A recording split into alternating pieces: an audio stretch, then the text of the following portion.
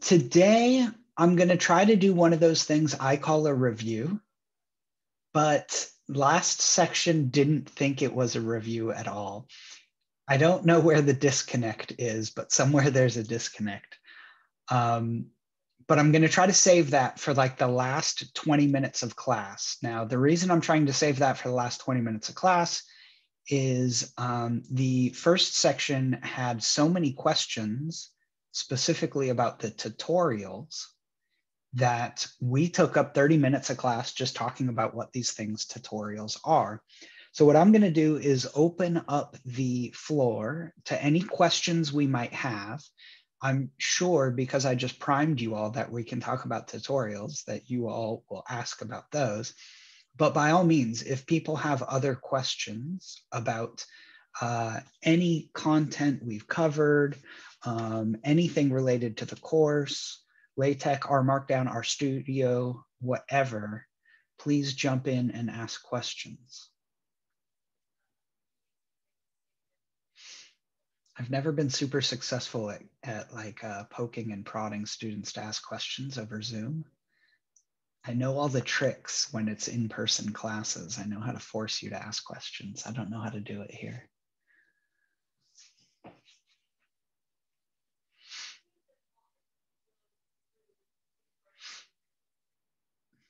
And if campus goes even to partly online or back to in person next semester, I may not have to ever learn.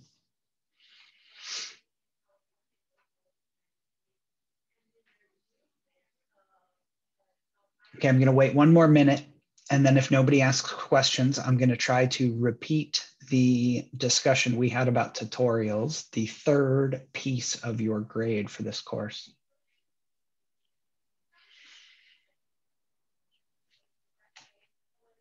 To make a comment on asking questions on Zoom, I find that it seems that whenever somebody breaks the ice, so to say, then it opens up the floor, which is kind of one of those just weird things, maybe part of the social aspect of being in a Zoom class.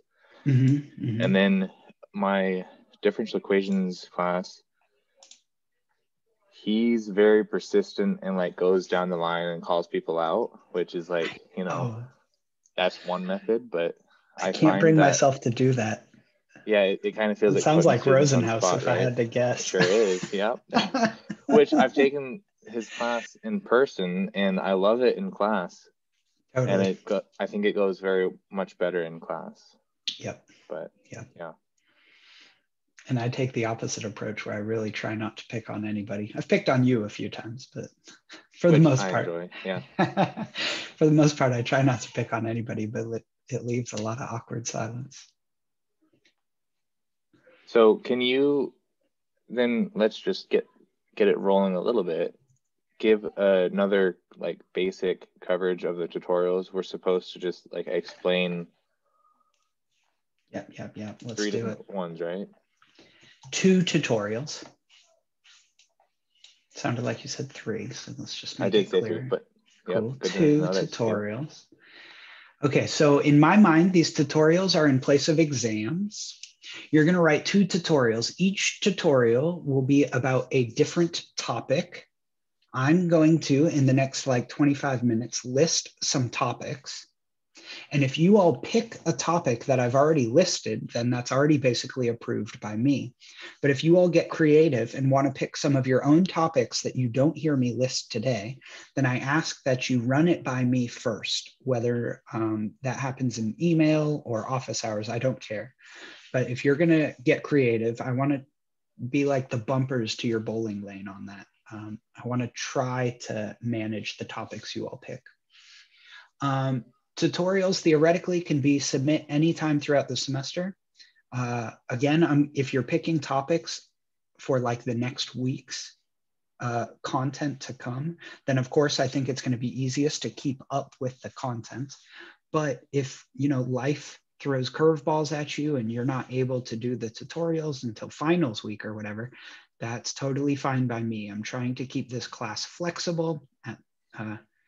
at detriment to some, but I'm trying to keep the class flexible so that if life throws weird things at you, you can submit everything as late as you need to. So theoretically, these tutorials are only due by the end of the semester. So here's the thought.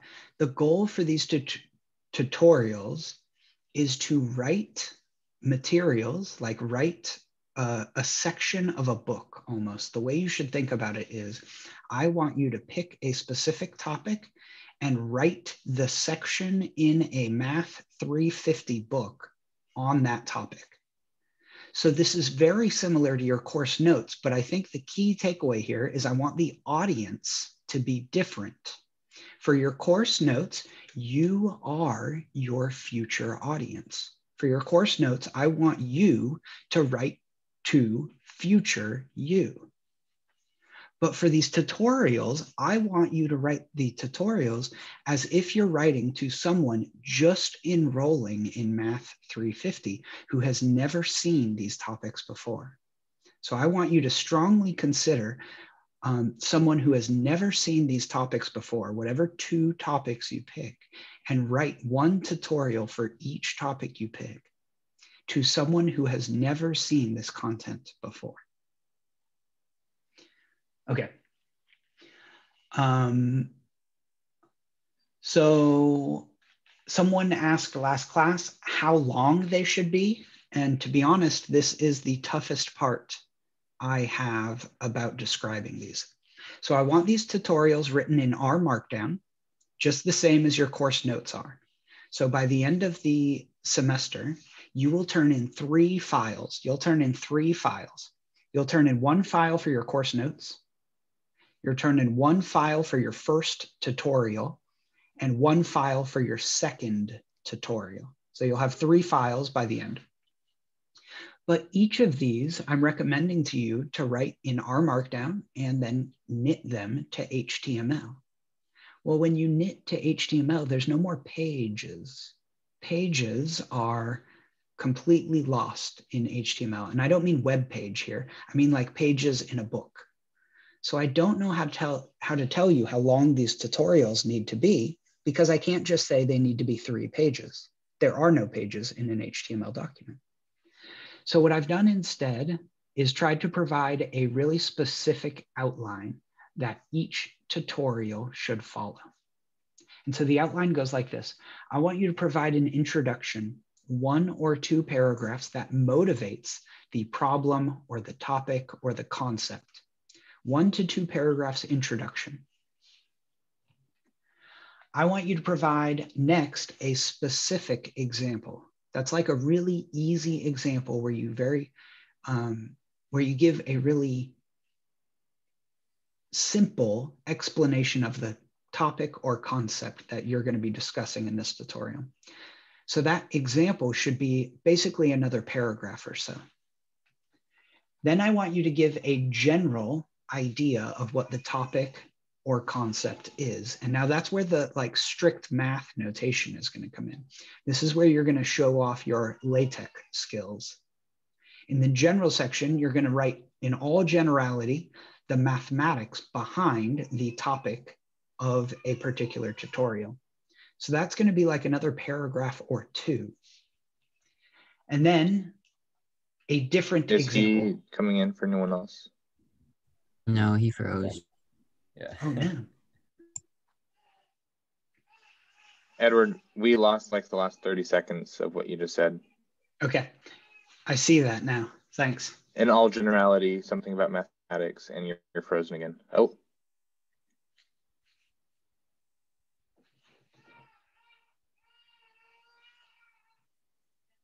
Are we back in? I'm dancing for you so you can see it. some movement. Okay. So it's in all generality, because it's happening very rigidly. Oh, interesting.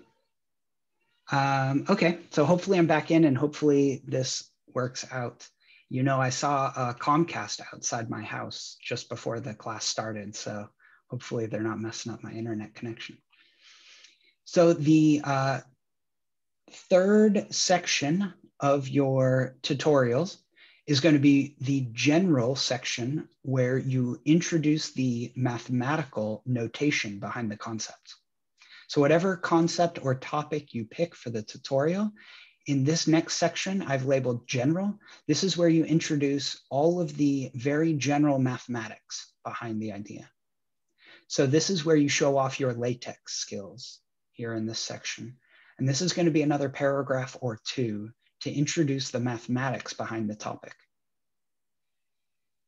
Okay, so did everybody get the idea of the general section? Thank you. Thank you. Some nods along. I appreciate that.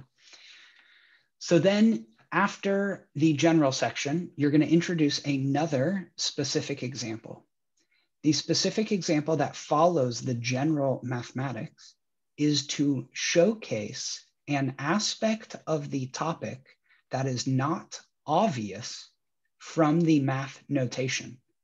So a lot of the ideas in this world of statistics are not obvious from the general notation.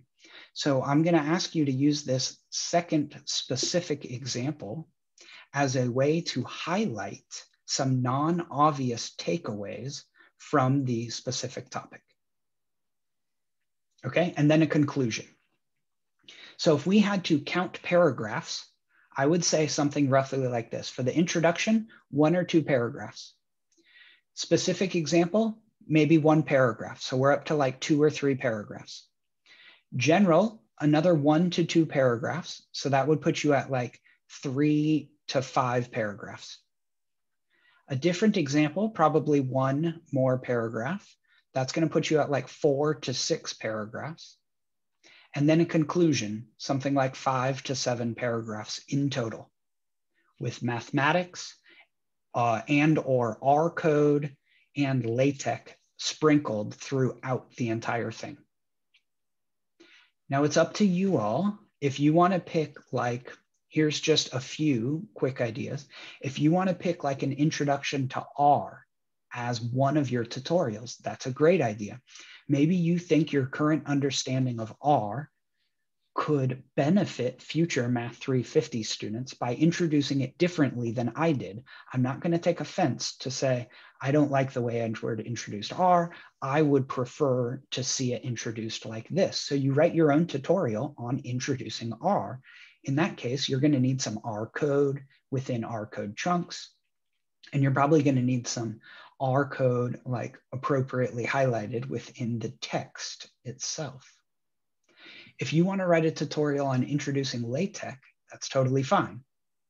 In that case, you'd have like LaTeX code sprinkled throughout. You'd have to be careful though, because sometimes you would want to highlight the code that makes the symbols separately from the symbols themselves. If you want to give an introduction on R Markdown, that seems like a great topic. You could then do a combo of R code and LaTeX in your presentation. Now, all the way down at the bottom of our syllabus is a course outline. Basically, any bullet point here is another reasonable topic for a tutorial. So if you wanted to highlight random variables in a tutorial, and you wanted to talk about how they're not actually random and they're not actually variables, then that would be a great topic for one tutorial. Now, if you wanted to pick a topic like expectation, I would strongly encourage you to narrow down that topic and instead pick a specific function within the world of expectation. So like probability itself is an expectation of an indicator function. So you would do a tutorial on probability. And if you wanted to frame it in terms of expectation, you would highlight probability as an expectation of an indicator function. Or you could pick a mean. A mean is an expectation of a very particular function, specifically the identity function. Or you could pick the variance, or you could pick these things we haven't seen yet, but we will this week, percentiles.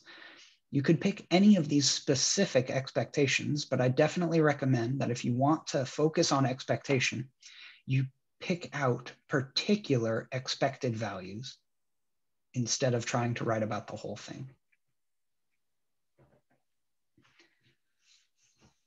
Okay, so do you all have a better sense of what I want these tutorials to be? Are there any follow-up questions before I say a few more things?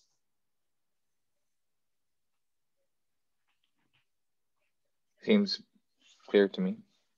Good, thanks. Honestly, Other it actually takers? seems more simple than I had originally anticipated. Good. Which is kind of cool, yeah. Great. And in fact, I'm going to try to simplify it for us a little bit more because I know some people are feeling a little overwhelmed this semester. I have one quick question. It relates to this, the tutorial, but also it also kind of applies to the like general course notes as well. But if we include images in our tutorial, we like locally on our machine we have to include the file in the same directory. So do we upload those files with the R Markdown file or? Yeah. Okay. Great question, Gary. Thank you so much.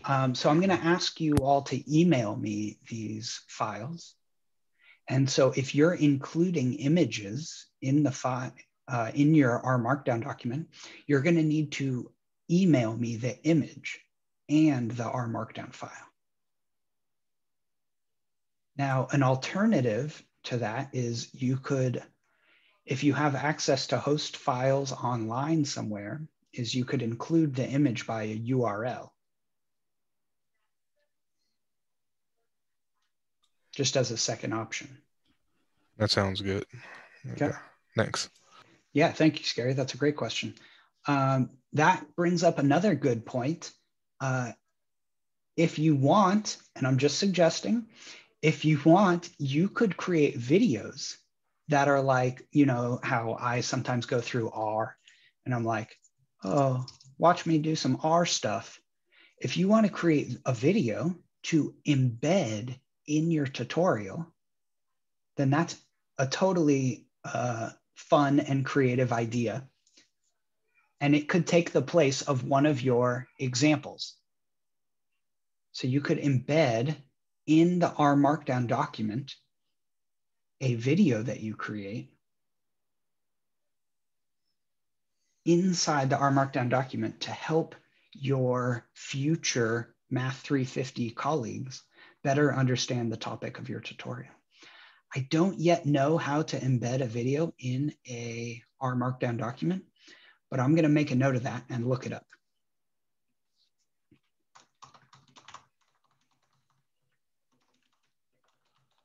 Okay, I just made my note of that so I can get back to that later.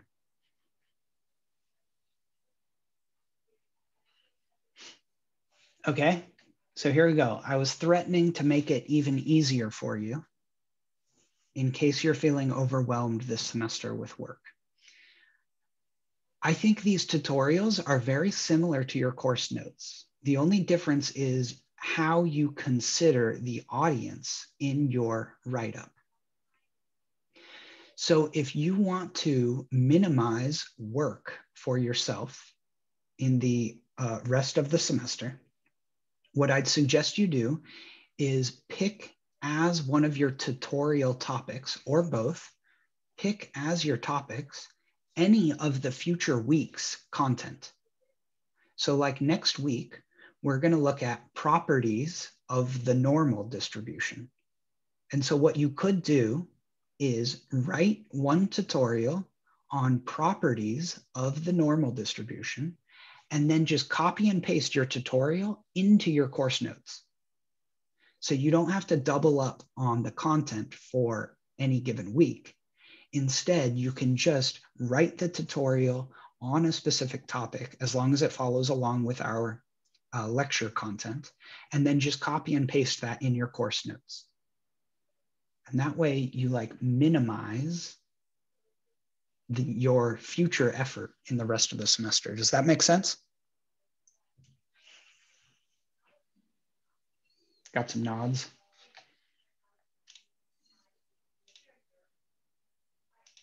Not too many nods, just a few.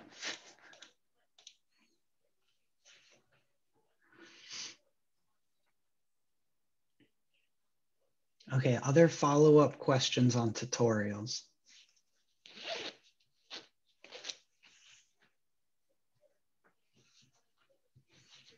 So the conclusion is pretty long. What do you want exactly in that? The Just like a conclusion summary? is long. Isn't it like 5 to 7 paragraphs? Oh no, the conclusion is one paragraph for a Oh, total okay. of 5 to 7. Sorry about Oh, that, Jacob. gotcha. Okay, so the whole tutorial should be something like 5 to 7 paragraphs. And the conclusion should be one paragraph by itself. So it's like 1 to 2 for the introduction, 1 for an example. So that brings us to like 2 to 3. 1 to 2 paragraphs for the general concept. So that brings us like to 4 to 5. 1 more for the specific example. So that's like 5 to 6. And then the conclusion is 1 more paragraph for something like 5 to 7 paragraphs.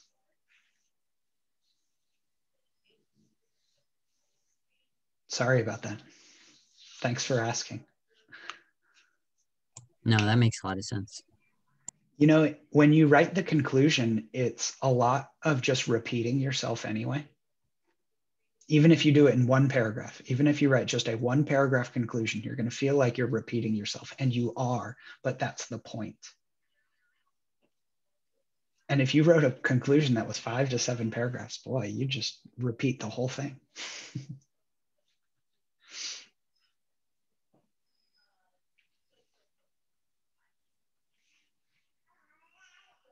Okay, how about I give us like another minute and a half to ask some follow-up questions, whether it's on tutorials or otherwise. And if no one chimes in, I'll get to writing on the whiteboard.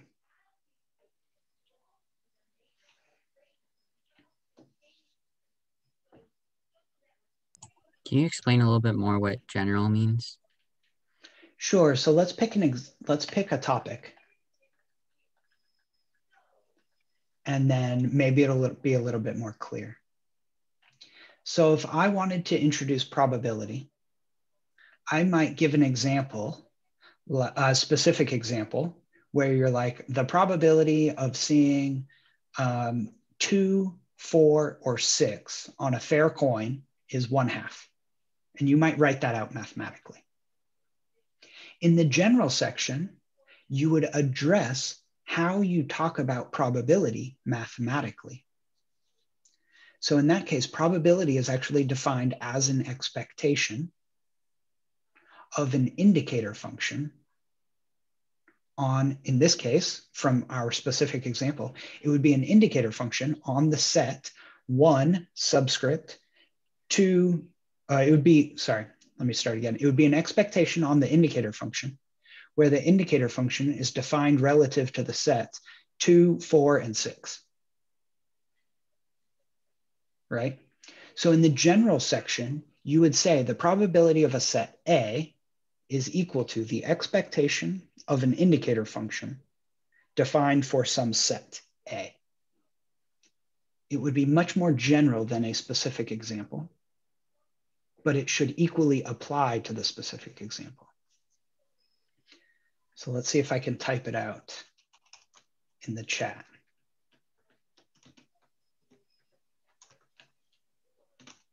So I'm thinking of a fair die here.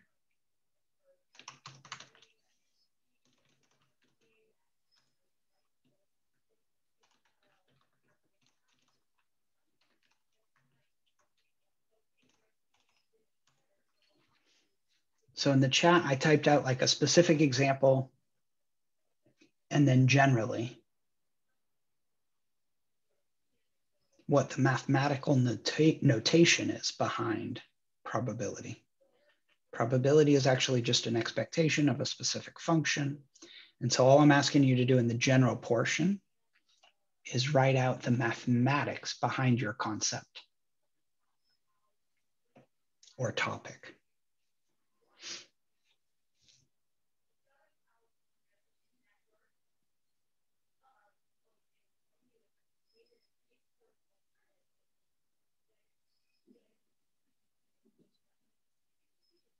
And then, I don't know, you might follow it up with another specific example.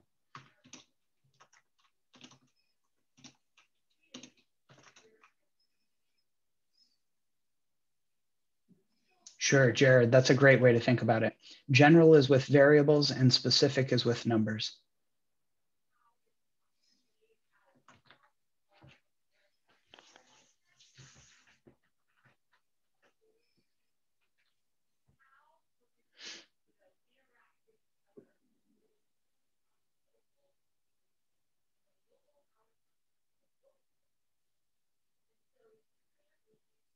Any other last minute questions?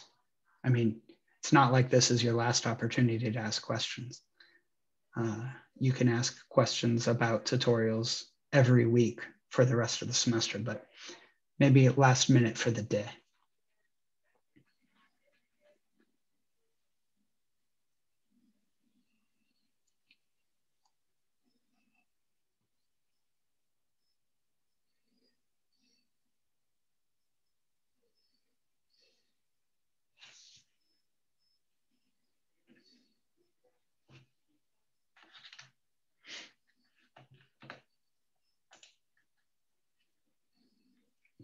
All right, I'm changing the screen, which is my threat that we're about to move on.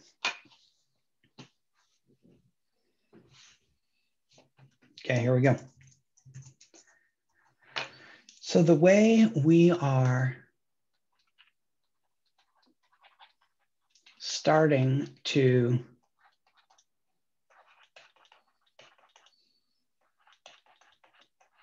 understand statistics is through two different kind of viewpoints.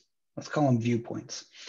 The side we've been focusing on for the most part in this class is distributions. So as a quick example, you might imagine we have a Bernoulli distribution. Now I've told you all that Bernoulli distributions describe outcomes where there's only two options. So it's either yes or no, pass or fail, vote for party A or vote for party B. And there is no party C, D, or E. There's only party A and party B. Well, the way we are as statisticians trained to think about these outcomes where there's only two options is as a Bernoulli distribution. You label the option of interest A1 and the option that you're less interested A0. And those are your only two possible outcomes. Now, what we're starting to do is think about these outcomes as random variables. So I'm putting those little dashes on all of the X's to remind us that these are capital letters. The way we're to think about these random variables is this value is not yet known. This value came from a Bernoulli distribution and it takes on some value, but we don't yet know what value it is. So we call it a random variable. Because we don't know what value it takes on and it takes on a specific value, we call it a random variable, even though random variables are actually functions. So this random variable as a function really just takes us from party A, party B to 1 and 0. The goal of the random variable is to convert us into numbers. The goal of the random variable is to convert us into numbers. All of the distributions in the world of statistics are based on numbers because they're just functions. But many of the processes in the world around us are based on non-number things like eye color or hair color or which party in an election you might vote for. It could be like Democrat or Republican. Well, you can't do math on Democrat or Republican. So the way statisticians think about this is they let the random variable translate from words to numbers for them. So a Bernoulli random variable might go from Democrat or Republican to 1 or 0. So this random variable here is going to be a 1 or a 0, representing whichever party they voted for. And you can really assign Democrat to 1 or 0 and Republican to the other, 0 or 1. So the way we think about these random variables is we have a bunch of them. And this is as if we went out into the real world and we sampled a bunch of people. We collected a bunch of people from the United States and we asked them, which party are you going to vote for in the next election? You're either going to vote for party 1 or party 0. But before we ask them, we don't know what value they will say. So we call them random variables. Now, on the other side of statistics is actual data. So the actual data is little values corresponding to what these random variables might be. We have little data over here that is actual 1s and 0s, and they correspond to the values these random variables might take on. We think of the random variables as random before we ask someone who they're going to vote for. We don't know whether they're voting for 1 or voting for 0. But once we, and this process is called sample the data, once we take a sample of data, we then have a bunch of 1s and 0s. Okay, the way we've introduced this is very general. This Bernoulli distribution works for a bunch of different processes in the world. And as long as I leave my random variables as capital letters and my data as lowercase letters, then the picture I have here can describe a bunch of different scenarios in the real world. For instance, a Bernoulli distribution could describe a vote in the United States where you're only voting for one of 2 parties. In that case, we don't know the true probability P that any given person will vote for party 1. This Bernoulli distribution could describe the probability that one of Google's servers fails. There is some probability P that one of Google's servers fails, but we don't know what that probability is. It's probably a pretty low probability, something like 1%, maybe even less than 1% that Google's servers fail. But the Bernoulli distribution can very easily capture that because the only requirement we need is that there's 2 options. And whatever those 2 options may be named, we label them 1 or 0. Okay, how's this going? This all seems like review, right? Some yeses, some nos, some head scratching. Nods, thanks. Okay, so the question then is, until somebody interrupts me, how did these 2 worlds connect other than through data?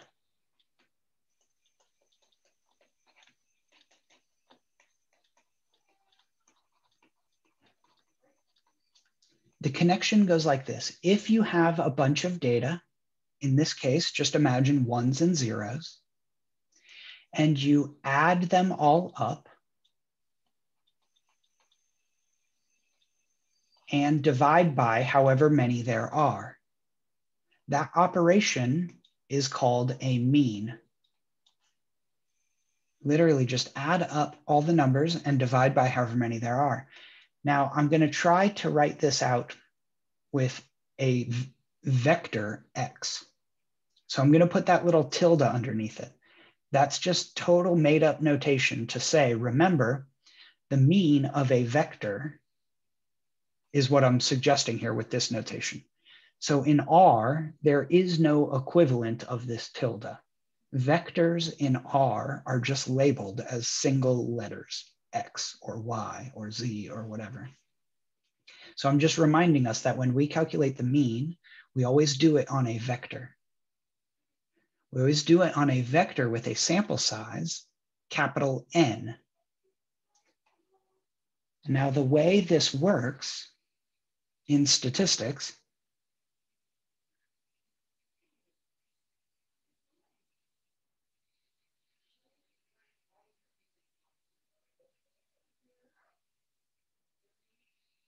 I'm pausing for a good while here because it looks like I'm on lag again.